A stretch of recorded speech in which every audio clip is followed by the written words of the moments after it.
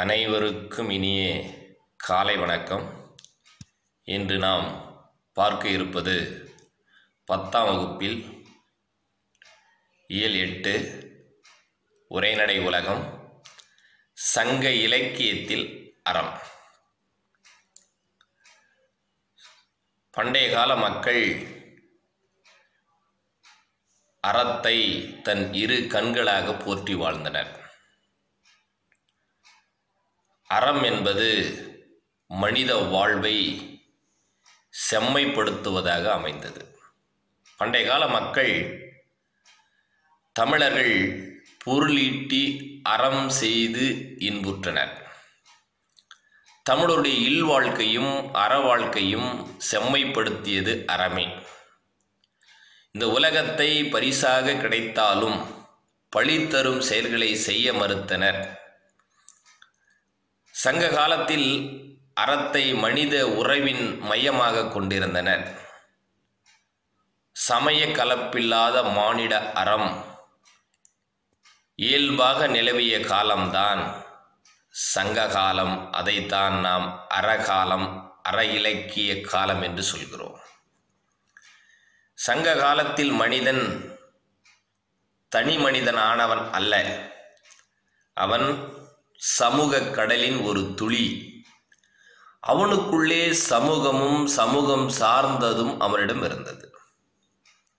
மனிதன் எல்லோரோடும் எல்லாவற்றோடும் எவ்வளவு களவு தன்னை இணைத்து கொள்கின்றானோ அவ்வளவு களவு அவனுடைய மகிழ்ச்சி பெருகியது. இந்த மகிழ்ச்சி பெருவி திளைக்க வேண்டும் என்பது அறம் சார்ந்த செயல்கள் தான் இருந்தது. அற இலக்கிய காலத்தில் அறநெறி காலம் என்பர்.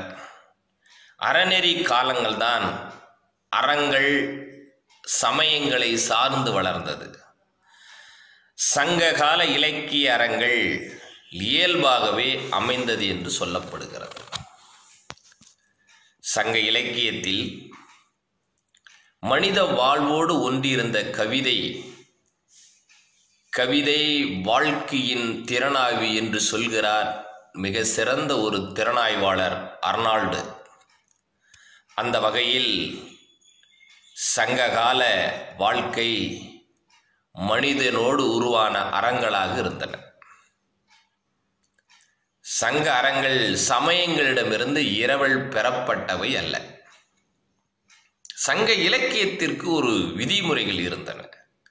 சங்க இலக்கியங்கள் மனித வாழ்வினுடைய நோக்கங்கள் என்ன, அவனுடைய தேவைகளை பூர்த்தி செய்கின்ற அளவுக்கு சங்க இலக்கிய அறங்கள் அமைந்திருந்தன.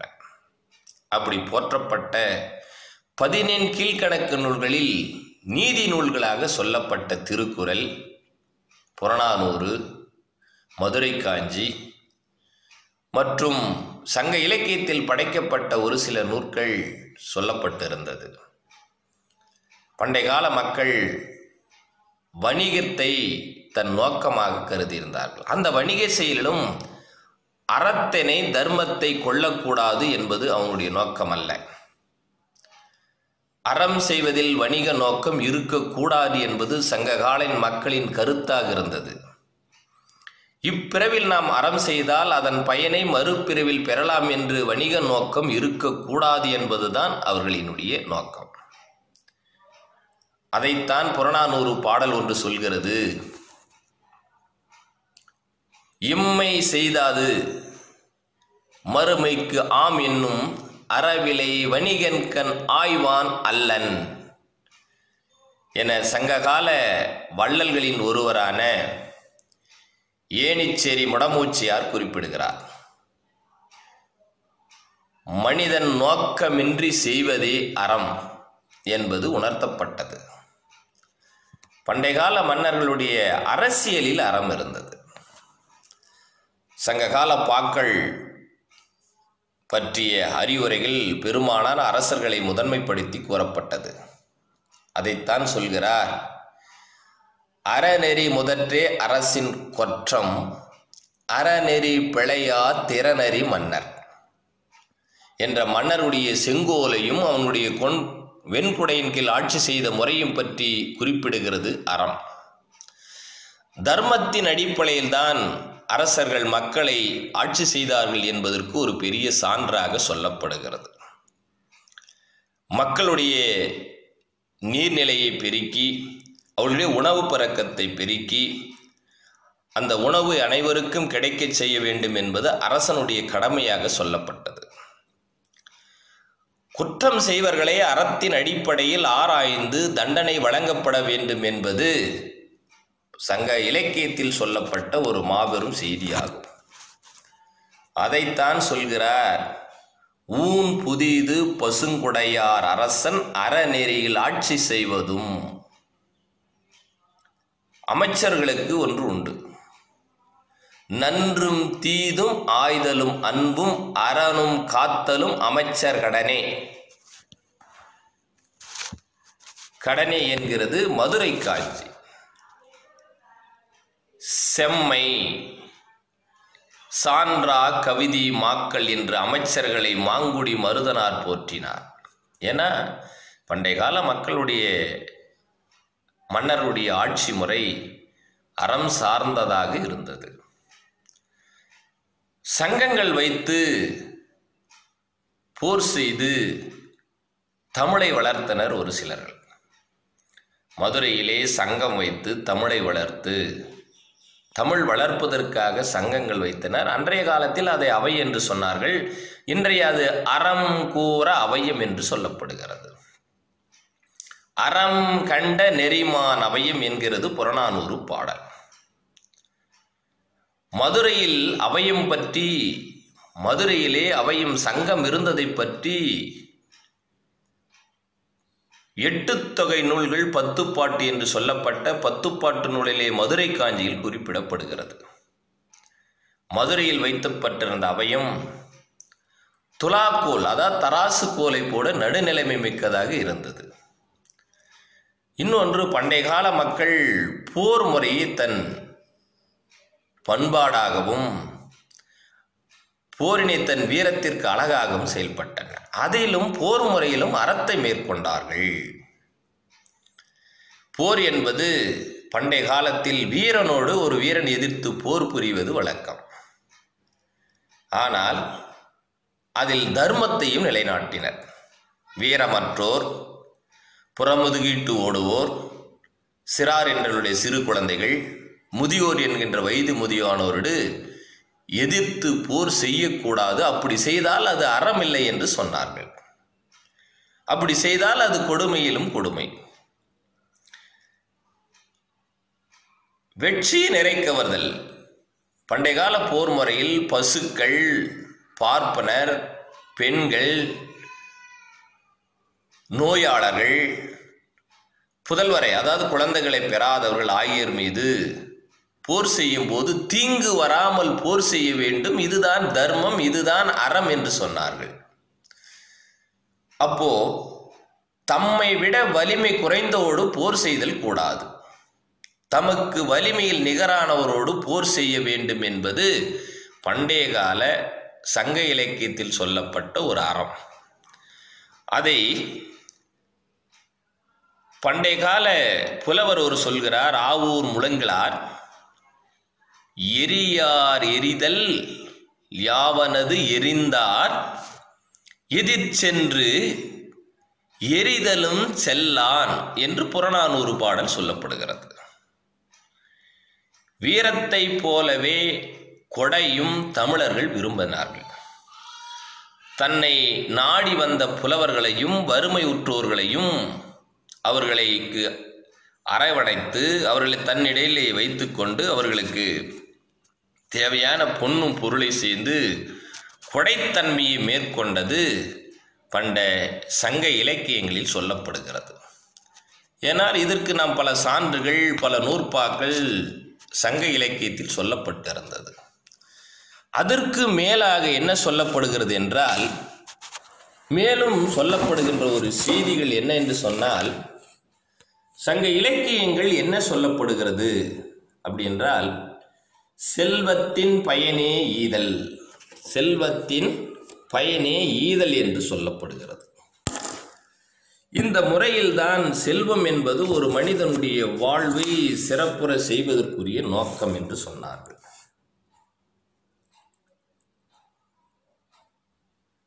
செல்வத்தின் பயனே ஈதல் துய்ப்போம் எனினே தப்புனா பலவே என்று மதுரை கணக்காயனார் மகன் நக்கீரன் சொன்னார். கொடை சிறப்பில் வள்ளலார் எழுவர் இருந்தனர். பழந்தமிழர் கொடையை மாட்சிமையாக புலம்படுத்தினர். 7 வள்ளல்களின் கொடைப்பெருமையை சிறுபானாற்றுப்படையில் சொல்லப்பட்டது. கடை 7 வள்ளல்களை பற்றி பெருஞ்சித்திரனார் ஒரு பாடலிலே சொல்லப்பட்டிருந்தார். அதனால்தான் ஆற்றுப்படை இலக்கியங்கள் கொடை இலக்கியங்களாகவே உள்ளன. சேர சோழ பாண்டியர் மூவேந்தர்கள் தமிழகத்தை ஆண்ட காலத்தில் சேரர்களுடைய கொடைப்பெருமையை பற்றி 10 நூல் சொல்லப்படுகிறது. இவ்வாறு கொடைத்தன்மையிலும் அறம் இருந்ததாக சொல்லப்படுகின்றன.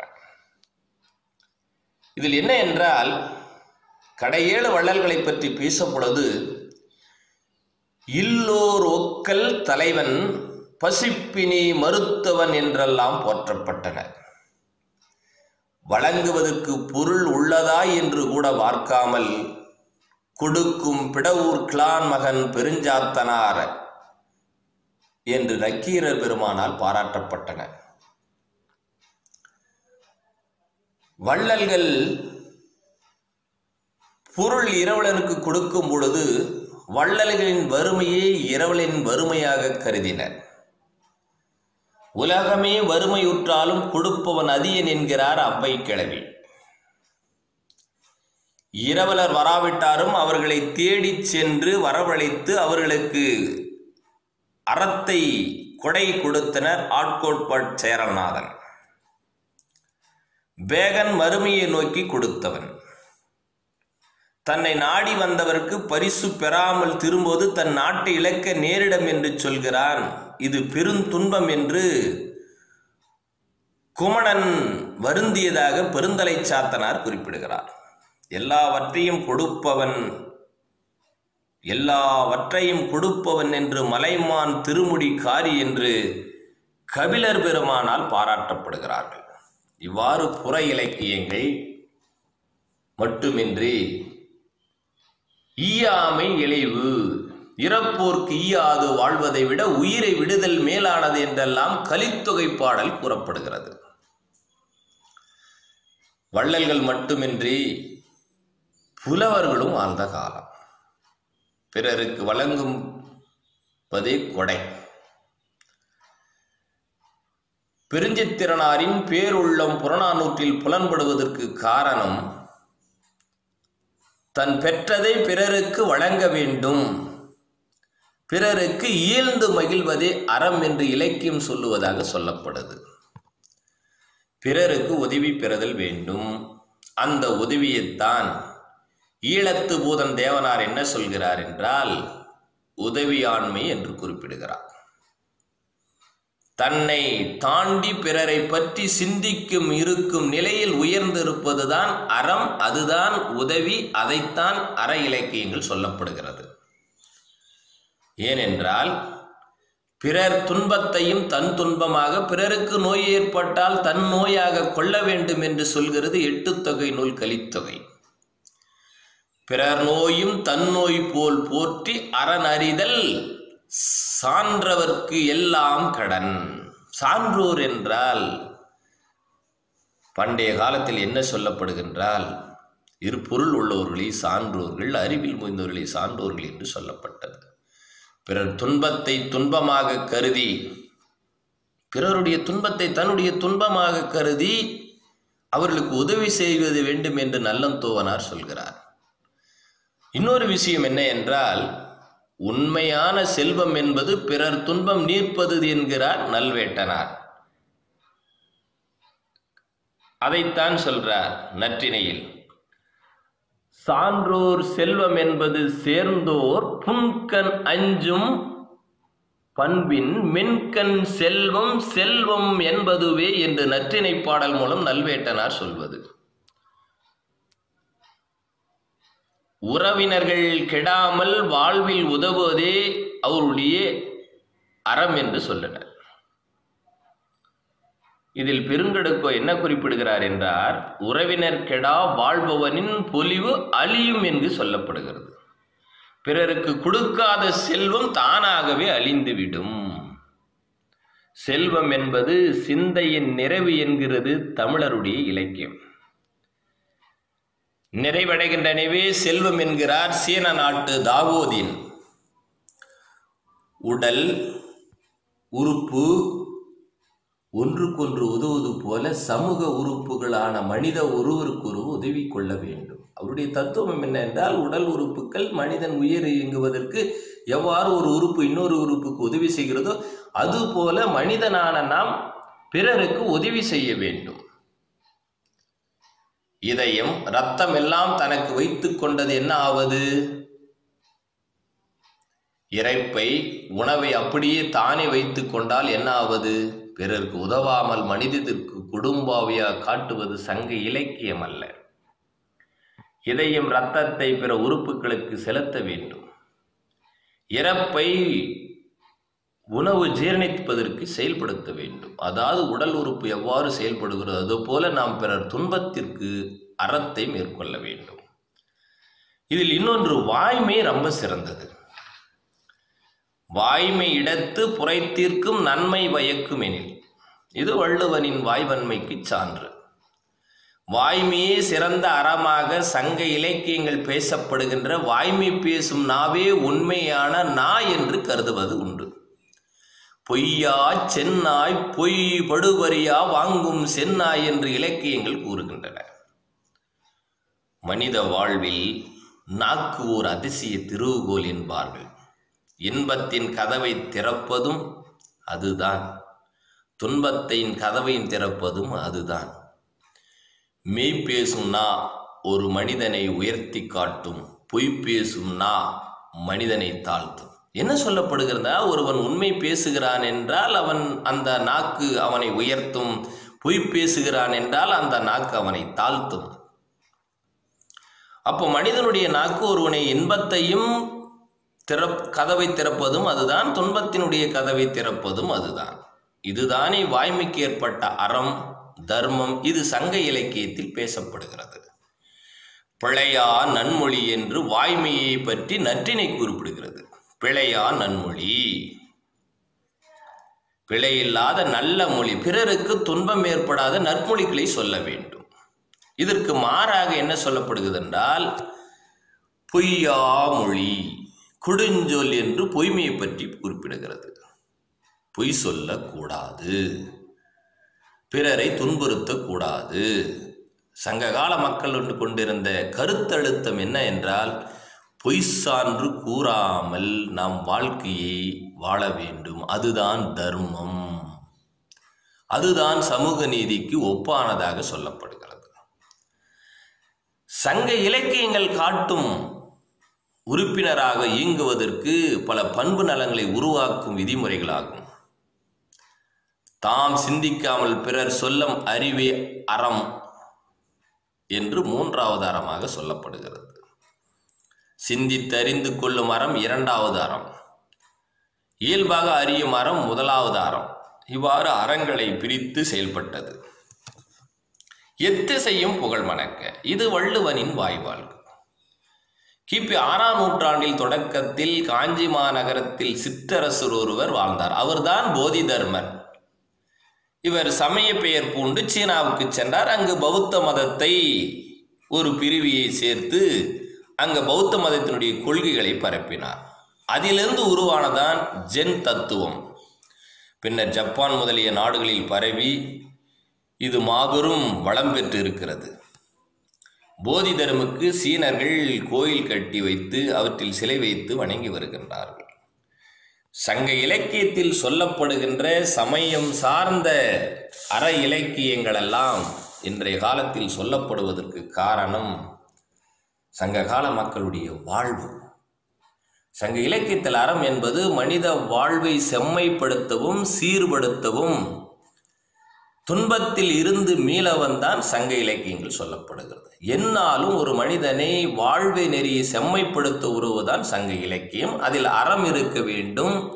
அந்த அறத்தின் அடிப்படைத்தான் நாம் ஆட்சி செய்ய வேண்டும் மன்னர்களுக்கும் சொன்னது.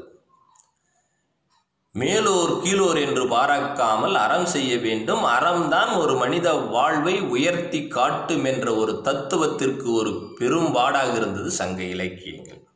அதனால் மனித வாழ்வை செம்மைப்படுத்தவும் சீர் செய்யவும் வந்ததுதான் சங்க இலக்கியம். அதுவும் தர்மத்தின் அடிப்படையில்.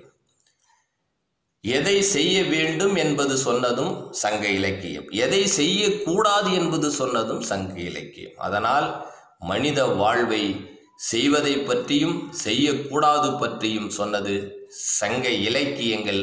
அதன் அறத்தின் அடிப்படையில் செய்ய வேண்டும் என்று சொல்லப்படுகிறது. அறம்தான், தர்மந்தான் மனித வாழ்வில் ஜெயிக்கும். இதைத்தான் பாரதி சொன்னான், தர்மத்தின் வாழ்வுதனை சூதுக்கவும் தர்மம் மறுபடியும் வெல்லும். அறம் செய்பவனுடைய வாழ்க்கை மனித வாழ்வை மேம்படுத்தும் என்று சங்க இலக்கியங்கள் சொல்லப்படுகிறது.